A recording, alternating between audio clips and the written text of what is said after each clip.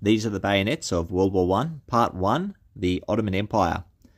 The Ottoman Empire used really nice, extremely well-made German-manufactured bayonets, such as the model of 1890, which we have here, and the model of 1903, which was slightly longer, but had a much thinner blade, similar to the Gewehr 98, SG98 bayonet.